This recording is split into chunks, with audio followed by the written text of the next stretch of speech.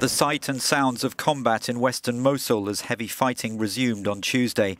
As Iraqi government forces continue their offensive to oust the self-proclaimed Islamic State from the northern city, military leaders say it's only a matter of time till ISIL's last major stand in the country is crushed. Soldiers have been patrolling amid the destruction in central Mosul, now largely empty of civilians. There's been a steady stream of people trudging out of western districts. Food and water had been scarce, they said, but they were pleased to have escaped ISIL's clutches. Often they have young children or old relatives in tow. Some have been taken by army trucks to be processed, but many have to wait.